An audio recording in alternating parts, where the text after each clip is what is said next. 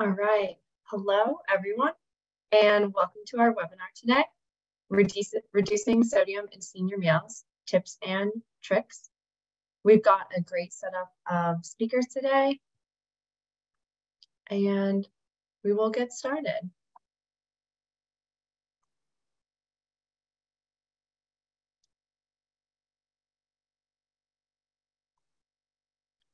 So I'm Laura Borth. I'm a policy analyst with NANAS. And this webinar is part of a grant with the ACL's Nutrition and Aging Resource Center. And so we're happy to bring you this webinar on their behalf. So we have 3 speakers today and a little bit of a change. So our 3 intended speakers are Sherry Manyak, Catherine MacPherson, and Pam Smith. And Sherry Manyak is the executive director at the Council on Aging for the city of Chicopee in Massachusetts. And during the pandemic, she and her chefs overhauled the menu for their congregate meal program to provide scratch-cooked meals that were very low in sodium. And speaking today on Sherry's behalf is Ann Fountain, one of her chefs, as Sherry was unable at the last minute to make the webinar. Then we also have Catherine MacPherson. She's a registered dietitian and chief nutrition officer and senior vice president of healthcare strategy and development at Mom's Meals. Mom's Meals provides many home delivered meals, and including medically tailored home delivered meals. And then we have Pam Smith. Pam Smith is a registered dietitian, nutritionist, food service industry culinary consultant, TV host, and radio host, author and speaker. She has worked with the Culinary Institute of America and many other groups on sodium reduction and other nutrition-related topics. So why is there a push to reduce sodium? Reducing sodium intake has the potential to prevent hundreds of thousands of premature deaths and illnesses in the coming years. And so the Food and Drug Administration, the FDA, has led a voluntary strategy to lower the sodium in foods.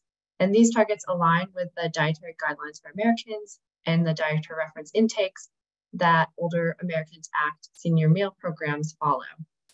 And so nutrition programs can make small changes in what they buy and how they prepare meals to help meet these sodium goals, which is what you're going to hear about from the speakers. And so to lead it off is Ann Fountain.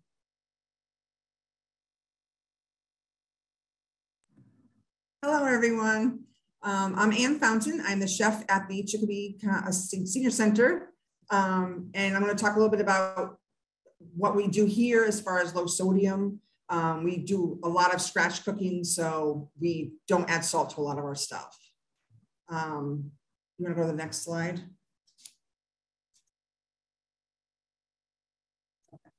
So here at the River Mill Center, we use whole foods. We have a garden, we plant vegetables, and we have a lot of that stuff put into our meals. So we use fresh ingredients, we create low sodium meals, and we create low fat meals.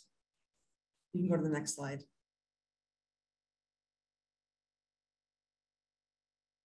Okay, so sodium is a mineral found in most foods. Our body needs sodium to promote normal muscle and nerve function. It provides a healthy balance of body fluids. Most table salts are made from sodium chloride.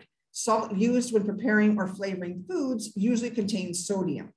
So having too much sodium in your diet is bad for your health. Consuming high sodium foods regularly can cause your body to retain excess water. With the extra body water, your organs must work harder. This increases your risk for high blood pressure, which can harm your heart and kidney function. Next slide. Sodium daily intakes, on average for 1 to 3-year-olds, it's about 1,200 milligrams per day. For 4 to 8-year-olds, it's 1,500 milligrams per day. 9 to 13-year-olds, 1,800 milligrams per day. And for 14 years and older, it's 2,300 milligrams per day. The typical American diet, unfortunately, contains over 3,400 milligrams of sodium. Next slide. So the foods that contain the most sodium are fast foods like pizza, burgers. So stay away from all the fast food places. Processed meats such as bacon, sausage, lunch meats and hot dogs, breads and rolls or grains that include sauces or seasonings that include salt. Canned vegetables. We use all frozen vegetables here, or fresh vegetables. Canned soups or frozen dinners. We make all our soups from scratch, and we never have frozen dinners. We always make everything from scratch. Snacks, your chips, pretzels, or crackers, things like that are very high in sodium. And your condiments, including salad dressings, also have a lot of sodium in them. Next slide. So in order to lower your intake, add a variety of fruits and vegetables regularly. Look for, for frozen products, look for ones without added sauces or sodium. I know a lot of the vegetables in the grocery stores will have sauce on them. If choosing a canned vegetable, select low sodium or no salt added items. Limit your intake of highly processed foods by cooking from scratch. Choose lower sodium options for protein foods, such as fresh or frozen lean cuts of meat. We use fresh chicken. We have seafood when we do salmon. I get the salmon in and I fillet it and skin it myself. Skip the salt. A lot of recipes call for salt. Just omit it. Don't even put it in there. Put a little bit extra garlic or pepper to make it, the salt gotta go. Next slide.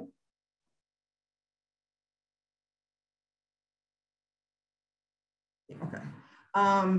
So step-by-step nutrition labels. You check your serving sizes, check the calories in one serving, check the percent of daily value, and check the ingredients. I mean, it's label reading. You really have to read the labels to see the sodium that's added to a lot of the foods that you eat now. Next slide.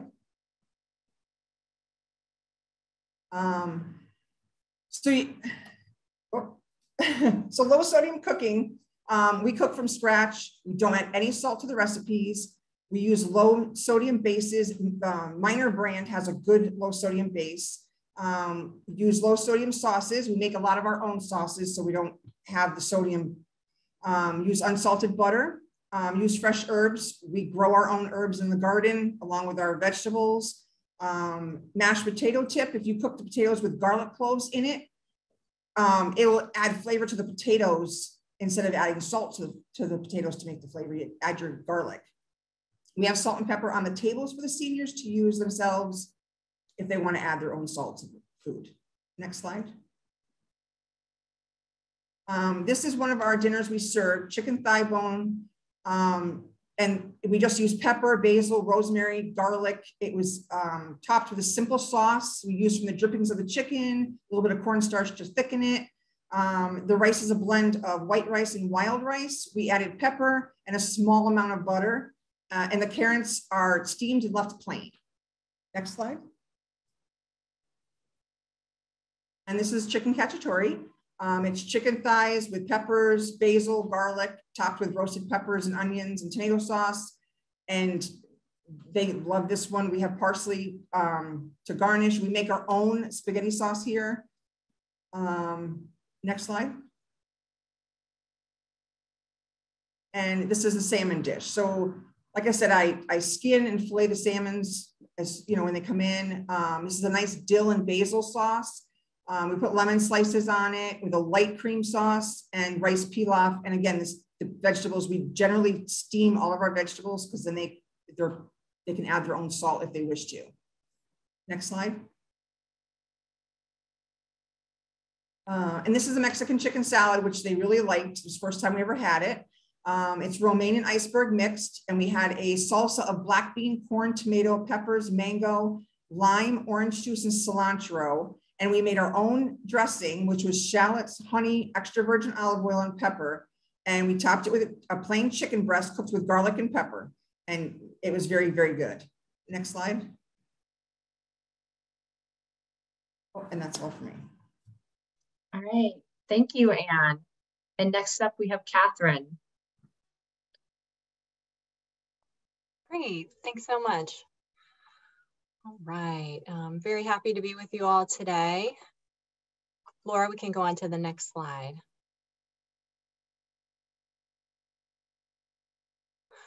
Right. So thanks for giving the introduction. I'm very happy to be here on behalf of Mom's Meals. I'm the Chief Nutrition Officer.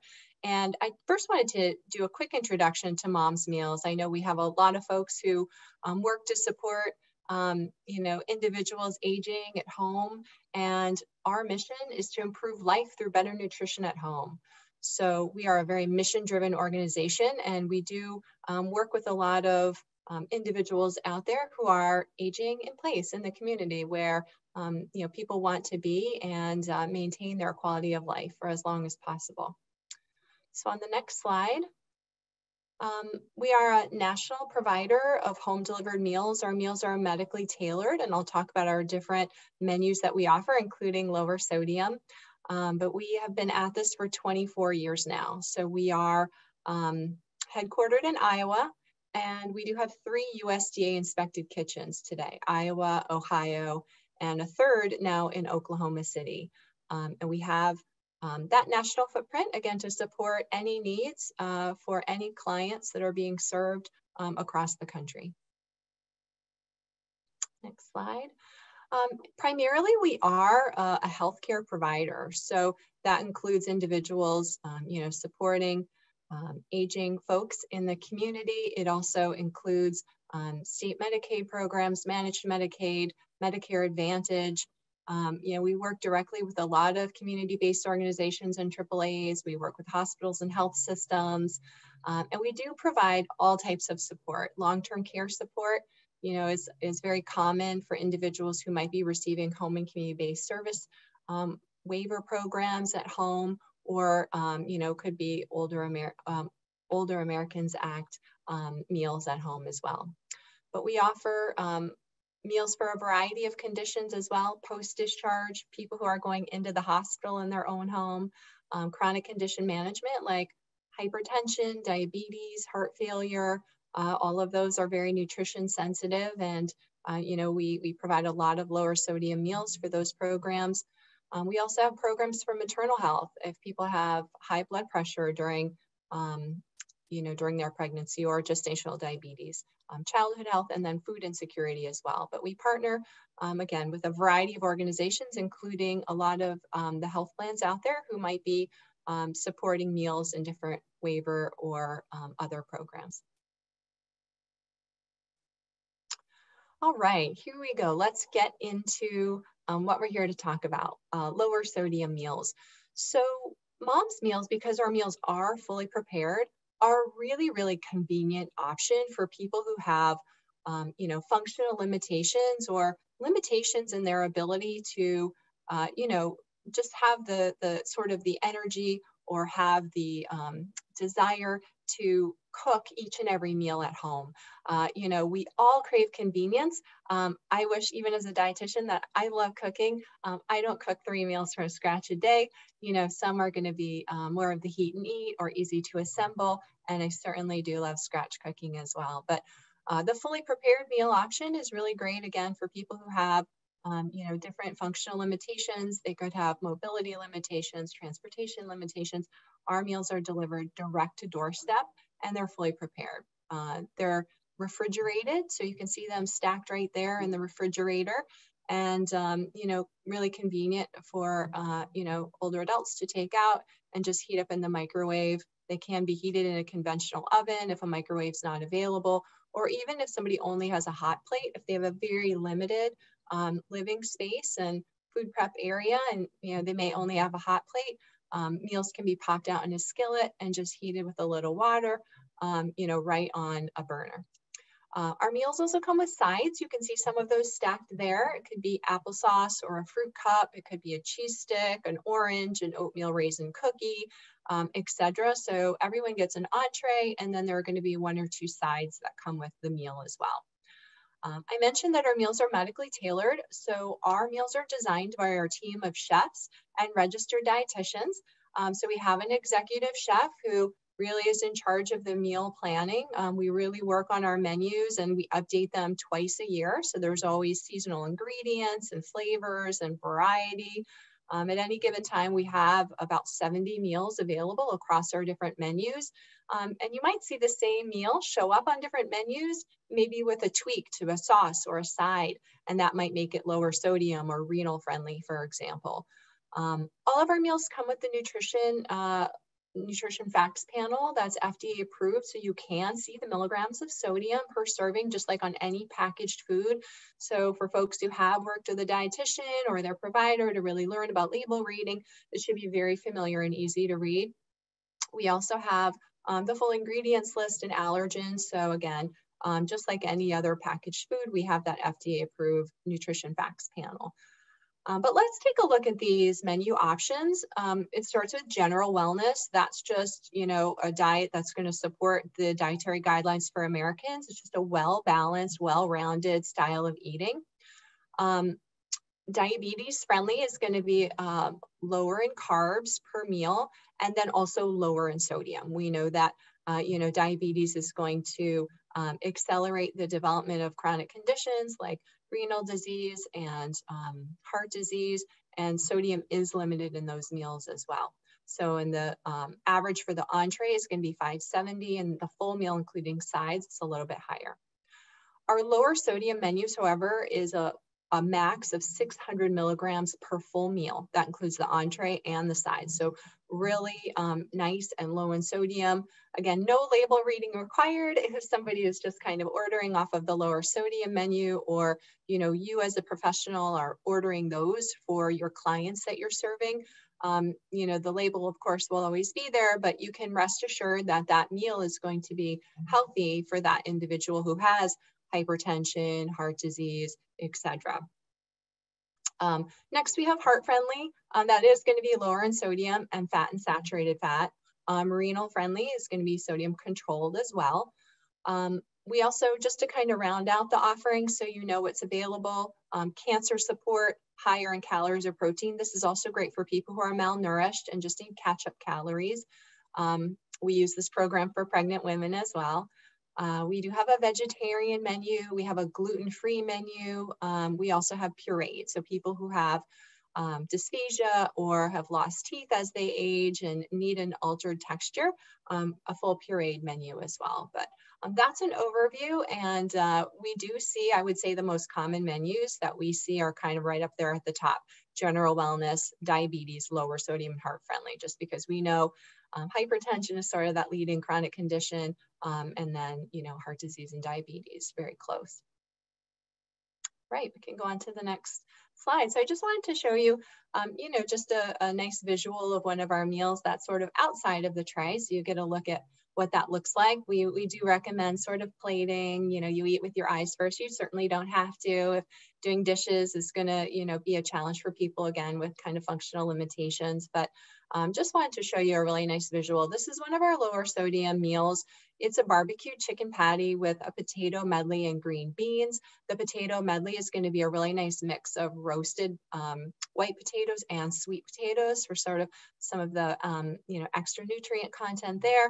And the side is applesauce. So in the entree, the sodium content is 543 milligrams, and the applesauce is just 10 milligrams of sodium.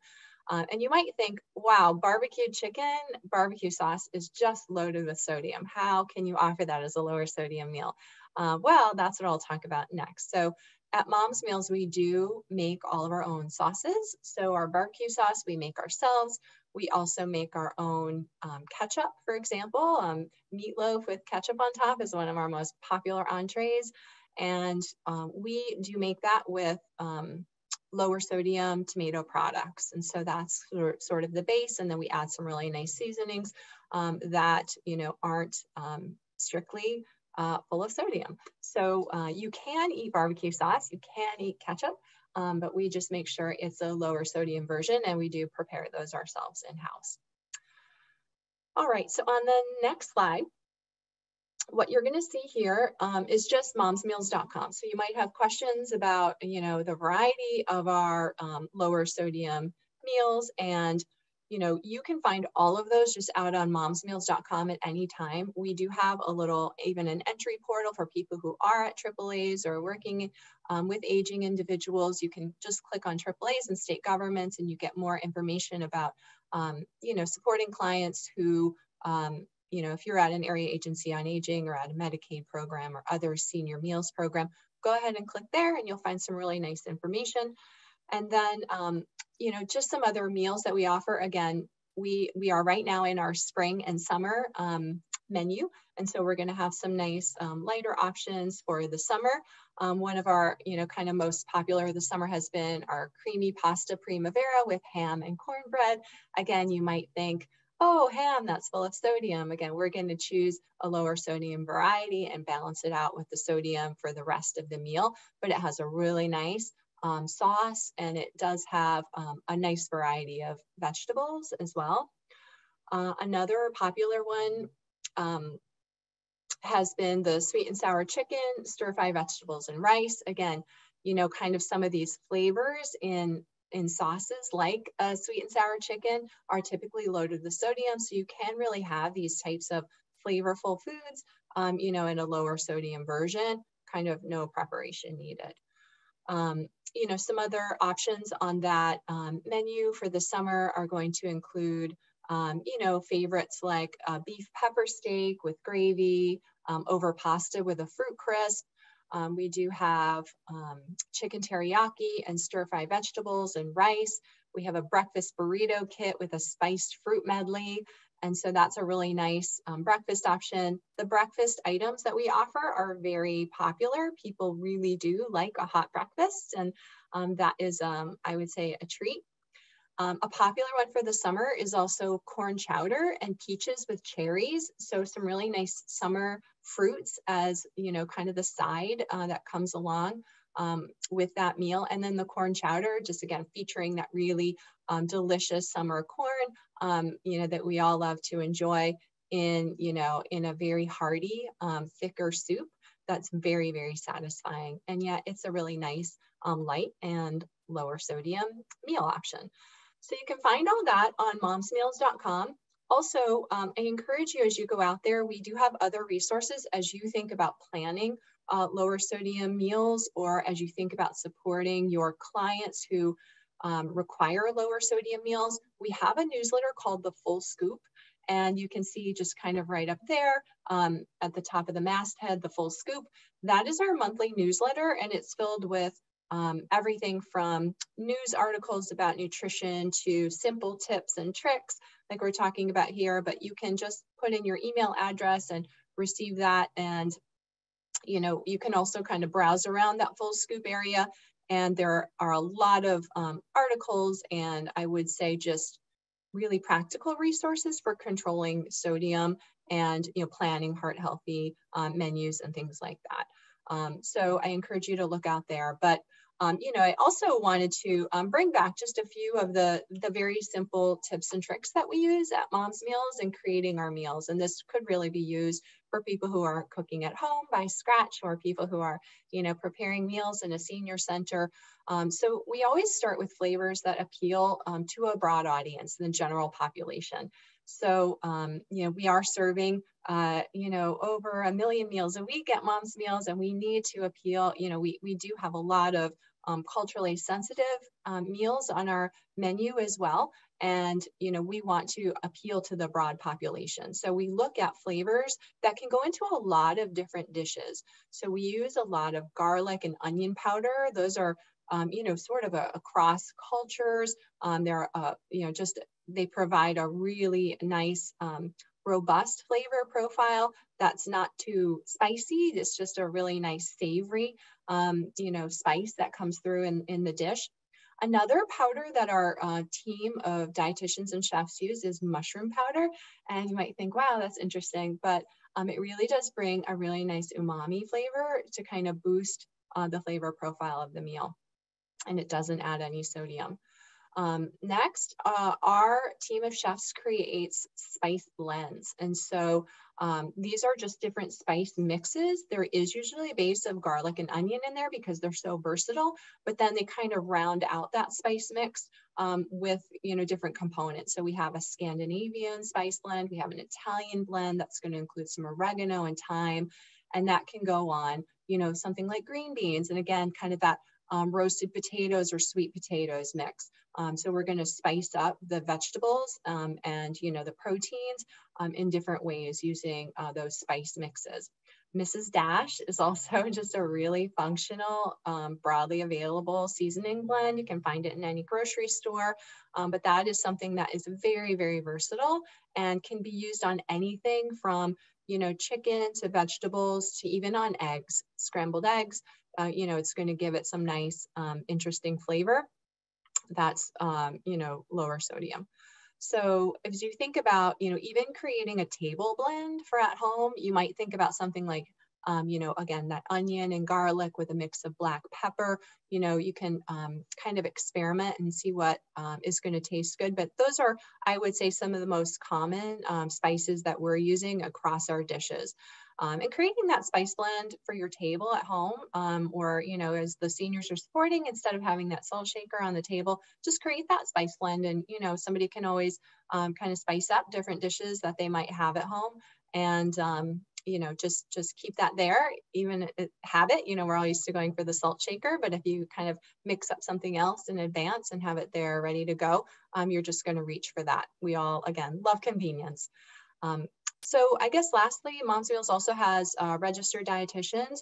So we do provide, answers or education or responses to clients who may have questions about how, our lower sodium meals are prepared, or how, they could, try some of this at home, or whatever that interest may be. We do offer recipes as well. Those are available on our website. I mentioned some of the other resources in the full scoop, but also when someone orders, we want to make sure that their people are understanding the basics for caring for their chronic condition, again, like hypertension or heart disease or heart failure, where nutrition is really critical to the ongoing management of their condition. This would include diabetes, renal disease, etc. We include a 4-page educational booklet in the first meal shipment that someone receives when they start with us on, a meals program. So when we get a referral, from a case manager, from a AAA professional, we're going to take that, we're going to prepare, that order for the client. And then in the first cooler, they're going to get an educational booklet that's specific to the menu that's been selected for them. So if it's the, lower sodium or heart friendly or diabetes friendly, renal friendly, they're going to get that booklet. And it's written at a 6th grade reading level. It's available in English and Spanish, but that just provides, kind of the basics for healthy eating for that chronic condition. So at Mom's Meals, we want to make sure that we're providing sort of that nutrition that's appropriate for the chronic condition, but also doing some education to make sure that people really understand, when they're selecting other foods for their diet and not heating and eating, a fully prepared meal, how to stay within those healthy eating guidelines. So that would be, I think, the conclusion of my comments here, and happy to take any questions sort of at the end of the presentation. I'll pass it back over to Laura. Thanks so much. All right. Thank you, Catherine. And next we have Pam. Yeah, thank you. And thank you, Catherine. That was fascinating, and love hearing what you all are doing. It was great, and seeing the chef's touch, it was fabulous.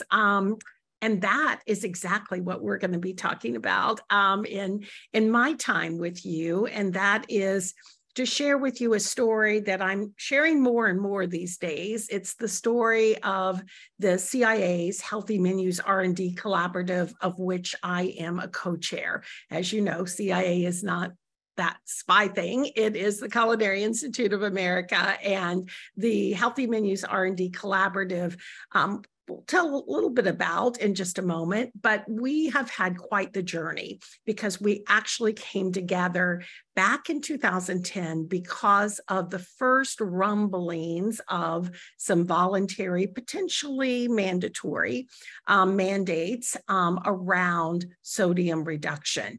Large volume food service came together to say, could we collaborate together to find tasty solutions to a changing appetite?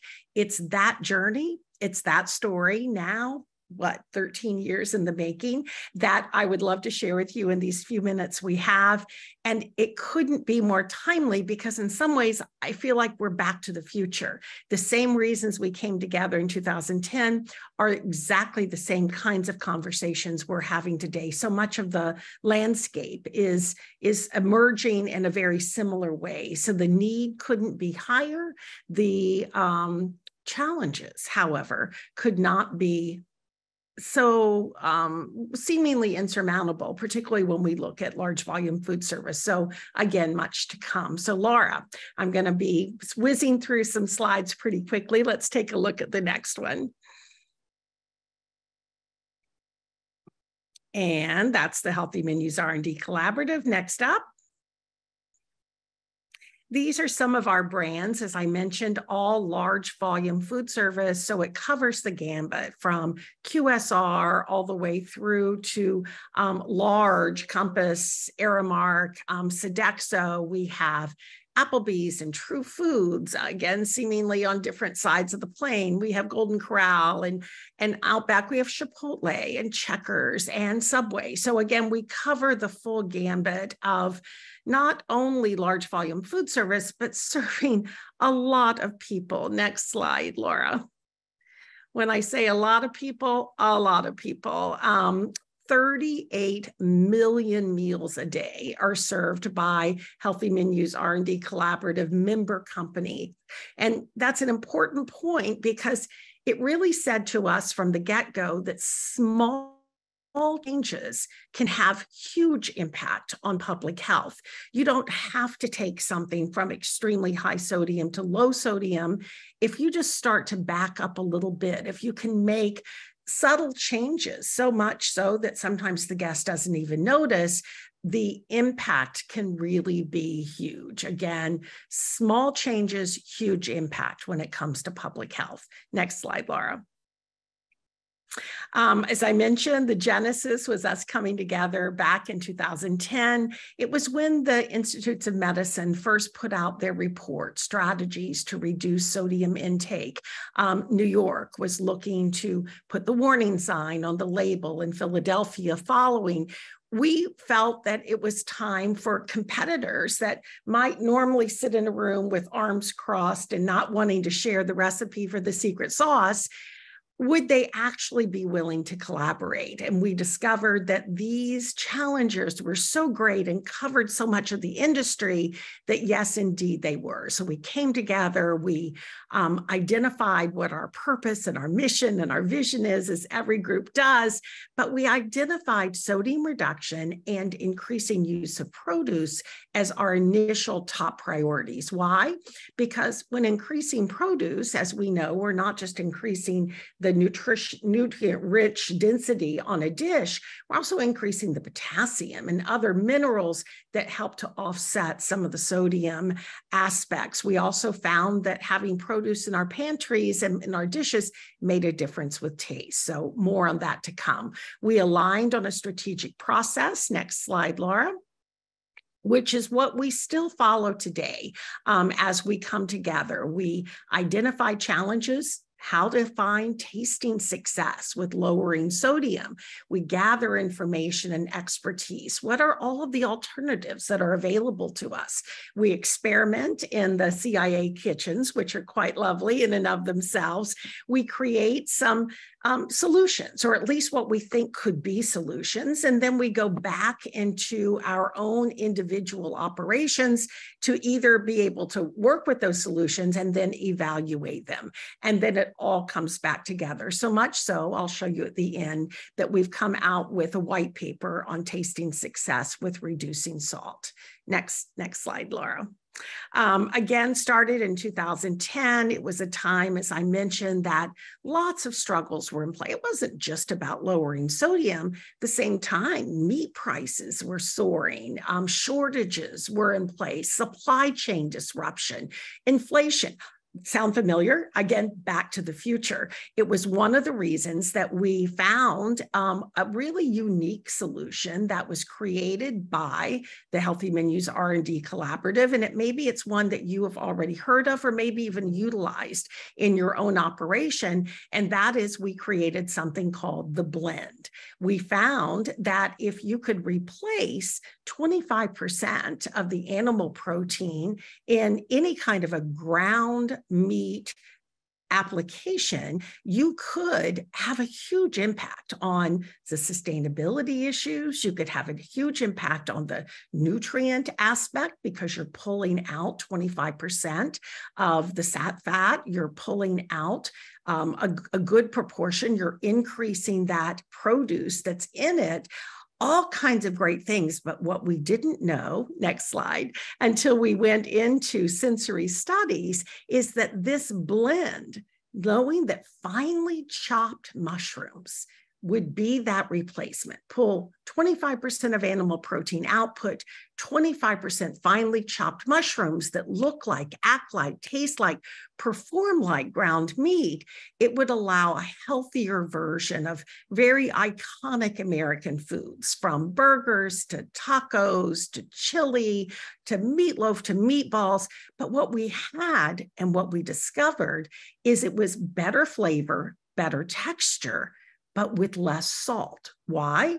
Well, because the umami, that fifth sense, that unctuousness and savoriness that mushrooms bring to the party, actually enabled us to lower the amount of salt that we used in any of those applications. So yes, better nutrition benefits and sustainability and cost, but it was that incredible flavor boost. We discovered that mushrooms were the ultimate flavor lifter. So the blend was a star that was born. Next slide, Laura.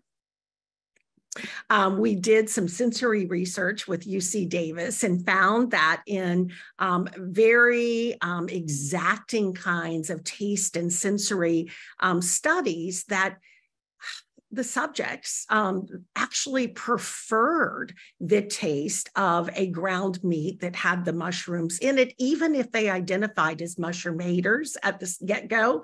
They enjoyed it more, and what they said is it was almost too salty. So we actually did a whole nother set. That's one of the things that gave us the proof and the pudding that we actually could lower sodium by utilizing this unique concept called the blend. Next slide. And it's all because of that umami, again, the ultimate flavor lifter.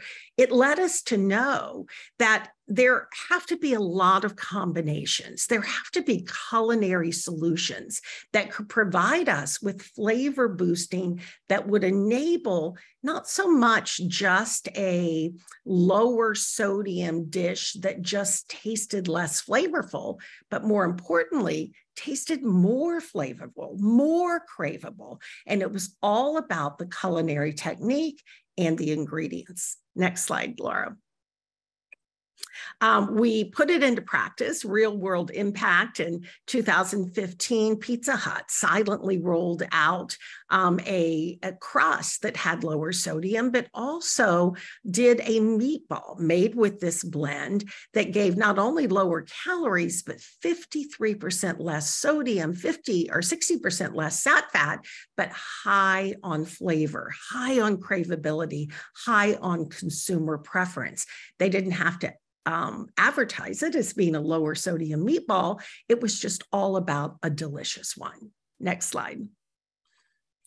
Sonic did a very similar thing where they rolled out their Slinger, a blended mushroom burger. Again, all of a sudden, they were able to increase the produce, but in the process of that, they were able to not only roll out a burger that was less than 350 calories, but one that had 30% less sodium than a similar burger of that size. That was huge, and it wasn't intentioned. Again, culinary solutions that can make the healthy difference. Next slide.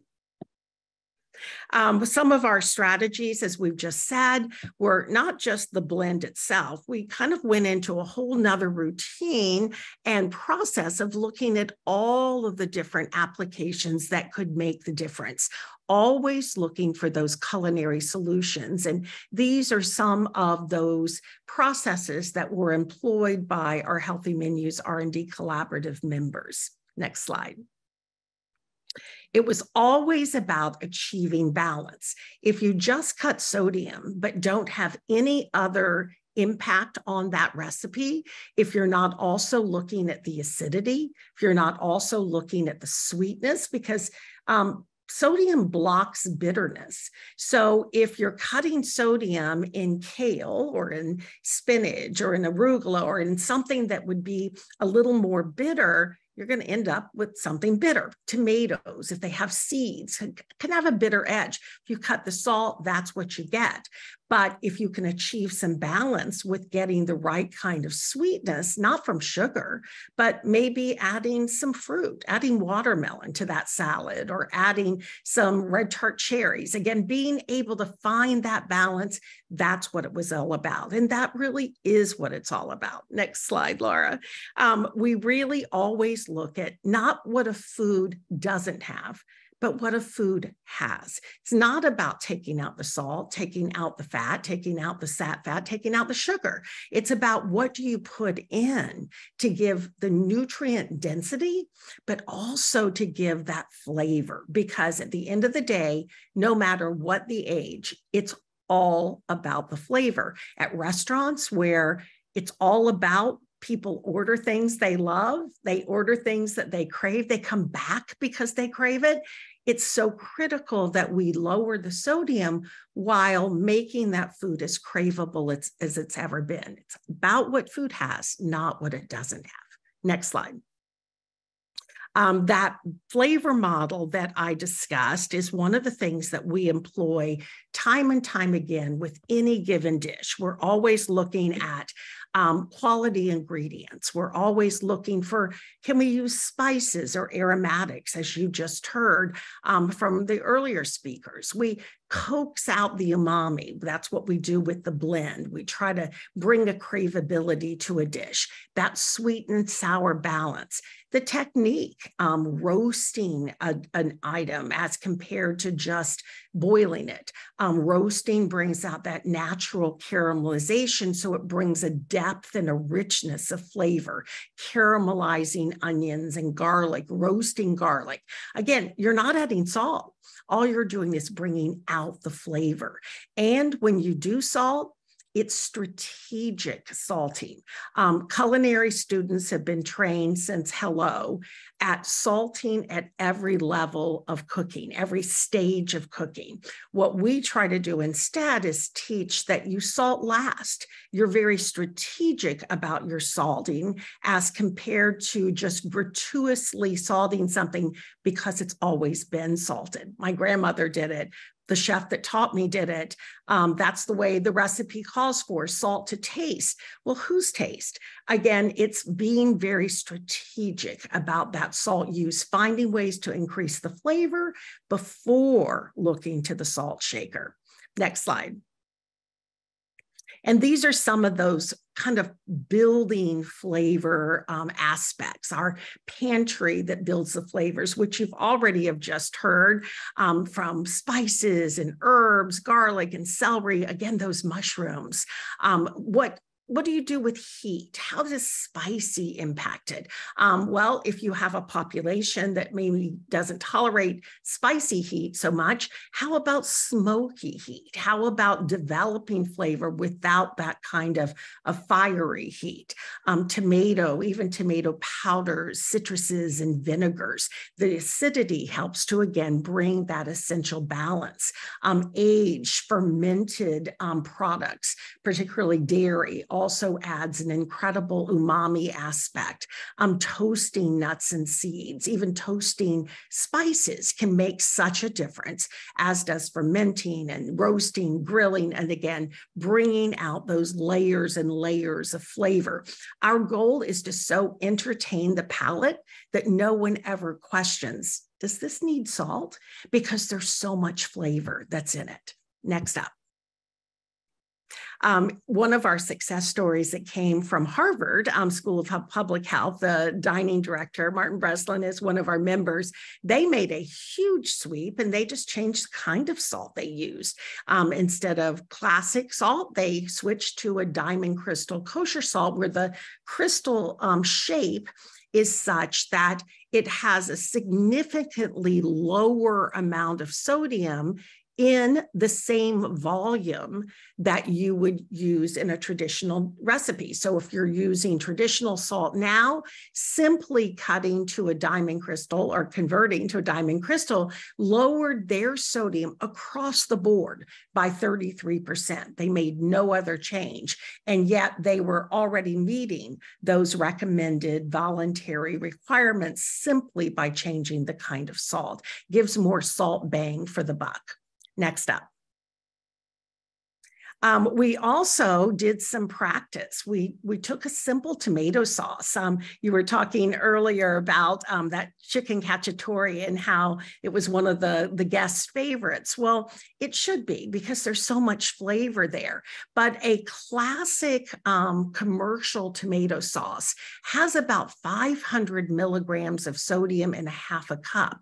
We worked on doing a simple tomato sauce that would reduce that significantly. If we did it without any salt added at all, just culinary technique, olive oil and onion and celery, some garlic, a little bit of Italian herbs, using a high quality tomato, we could come up with a tomato sauce that was just 38 milligrams per cup. But it needed something. It needed, again, strategic salting. Next up, we did a whole host of different kinds of options. Again, with a classic commercial one being 470 to 520, we did that simple marinara I just showed you, but added a little bit of diamond crystal kosher salt. We also did one adding a potassium salt, again, using a salt, replacer, if you will. Again, so low in sodium, but achieve the same flavor. Yeast extract, even dreaded MSG, which is kind of in a Back to the Future, kind of coming into its own again, was we really do realize there wasn't a lot of solid research that gave that demonization to monosodium glutamate. Public perception is that it's negative, but is it? Lot of science that's behind it right now. What we do with the blend in mushrooms, it's creating natural MSG. That's what gives that umami. So one of the tests we did is we used a mushroom powder blend, and we used a roasted ground mushroom. We used a ponzu, kind of a citrus soy sauce, a little bit of pomegranate concentrate. What we were able to see is that we could significantly cut the sodium, but actually have an even higher flavor by using ingredients and culinary techniques. It can be done, and it's tasting success with lower sodium. Next slide. So that's the difference right there, a 36% reduction of sodium or even more. Next slide. And that's where you'll find some of these tips and techniques that we've talked about. Again, everything that this hour and webinar is about is how you can be equipped and empowered to make the difference. And what I just want to say is that difference can be made, but it's not just cutting the salt and with it, the flavor going too. It's how do you build the flavor in while getting success with cutting the salt. And that's the end of my time with you, but I think a lot of you have a lot of questions. So Laura, back to you. All right, thank you. If all of the panelists could come on video, and everyone in the audience, feel free to enter your questions into the Q&A and we will address them.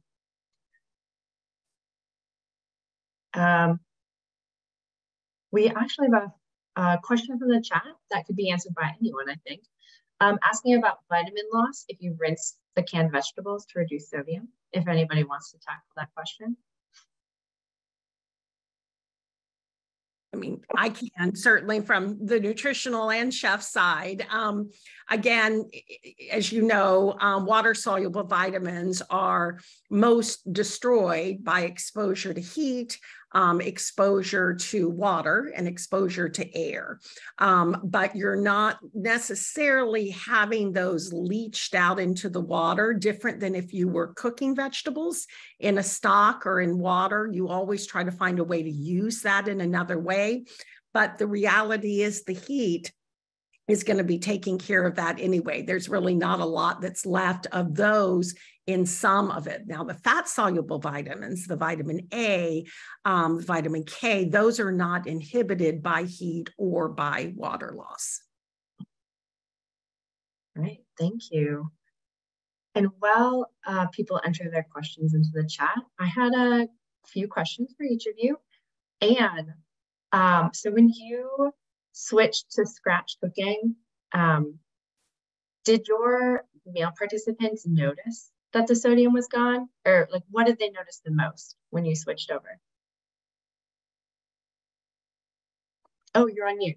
Unmute. The flavor mostly. I mean, when you scratch cook, you know, you're adding flavor. You're adding, you know, like I said, we have our own herbs in the garden. We dry them. So we have them for the entire winter. Yeah, there's so much you can do with herbs and to add flavor to it without having the salt. So they notice the difference. We have quite a seniors coming in for lunch. You know, we have anywhere between 65 and 120 people coming in for lunch every day. Wow. Okay. And then I have a question for Pam. Is there a critical education piece to training cooks to use less salt in cooking? Wow, thank you for that question. And I kind of started to answer it towards the end of my presentation. It's that notion of strategic salting, again, rather than necessarily thinking you can use no salt. If you're starting at a base of flavor, then you add just enough salt, but it's not just salt to taste. It's not just throwing the handful in, nor is it needing to do it at every stage. So you always think of salting last, but in a big way, that's kind of the tactic. But I think much more important is the envisionment that food can be delicious with less sodium. Our palates have been so trained towards high salt foods, and to be able to envision that can change, and it does change. Some of that happened during the pandemic when people started eating at home. They don't use the amount of processed foods that are oftentimes used out. They started cooking at home and their palates began to change. So when they went back to restaurants, all of a sudden that food seemed a lot saltier than it used to.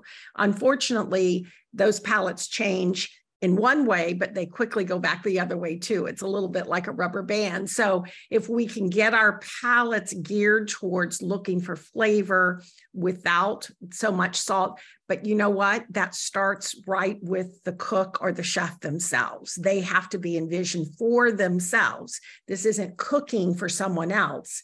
This is cooking in a way that really does nourish and delight. Excellent. Oh, there's a question from the audience about special tips for those who maybe have less taste or smell, either from medications or from chronic diseases. If any of you have an idea to make it still taste good when there's reduced taste. That might be a tough one, but I do feel like there are plenty of older adults who do taste less, you know, the senses diminish. Yeah, there is. And I mean, I feel like I'm talking a lot, but I can also answer that a little bit because it is a big deal. Again, we've always known that taste buds, lack of a better term, die off as people age. They have much less taste buds at age 25 than they did at age 5. They have fewer still at 65. And so that kind of puts an onus of responsibility on us to make the food even more tasty, because again, they're not picking up those same kinds of nuances of flavor, which is why we've always relied on sight. Catherine, you talked about that vibrant color and how it just almost gets people excited. And you talked about it too. So color's important, but we also have always relied on smell, because even if people couldn't taste it, just that aromatic that would come from it. Well, with COVID, so many people have had that diminished, if not gone, particularly the long haulers. What we find is that even the long haulers that have very little smell, they seem to pick up the smell of floral. So again, lemon zest and herbs seem to give a sense of something that connects them to the food. Especially if there's a visual cue of the lemon there too. They also do a little more with smokiness. Maybe that's the body's survival skill that says, can't smell food, but I can smell smoke. Where there's smoke, there's fire. And so maybe that's it. So getting smoked paprika, getting things in that bring that element of smokiness seems to give a little bit more of a connection to the food.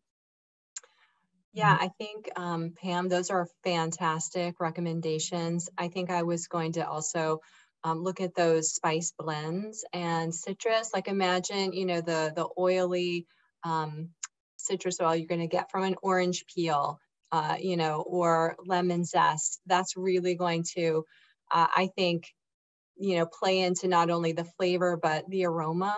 And I would say vinegars as well. They're just a really like that nice tanginess, although it's not like a robust flavor, maybe at the front of your tongue. It's more of like that, you know, the tanginess that's still going to bring you delight that from having the vinegar. You know, think about a dressing for salads, or, you know, could even be like a bowl type of dish with poultry and grain and greens kind of all mixed together. Really nice vinegar vinaigrettes can really, I think, bring out some different flavors that you're going to sense in other ways outside of just, you know, purely taste bud sensory. Right. Yeah. Texture is big too, because again, that crunch factor is also, you have this memory of crunch. Crunch is a good thing. Mm-hmm. Okay, so for our satisfying. And for our final question, I want to note that these slides and recordings will be sent out to everyone who attended this webinar, and will also be available on ACL's Nutrition and Aging Resource Center. And then as a final question, what are some good ways to help with staff training? Like, Anne, how did you guys get trained up to do it? Or, you know, Pam and Catherine, you both pointed out resources on your respective websites. So. Always done it. I've been cooking since I was 17 years old. And I learned a lot early on, you know, different flavors and things. But I've always scratch cooked. I come from a big family, so my mother never opened a can of anything. She made everything from scratch. So I just always, that's how I know how to cook. And even my children, they never had raviolis out of a can. They don't even know what that is. And they've never had boxed mac and cheese. They don't, you know, I have always cooked from scratch for them. And it's once you get used to cooking from scratch, it really doesn't take, a lot of people are like, oh, it takes to cook from scratch. It really doesn't. You just, you know, for me, I can make dinner in 20 minutes, you know, but you just have to get used to cooking from scratch. And once you start doing it more, it doesn't take as much time to do it. And it's so much healthier. It tastes so much better. And you don't have all that sodium, because a lot of the stuff is just loaded with sodium. Yeah. Regarding training, I know we're at time. Just a quick note that for individuals working with people who are aging and in place.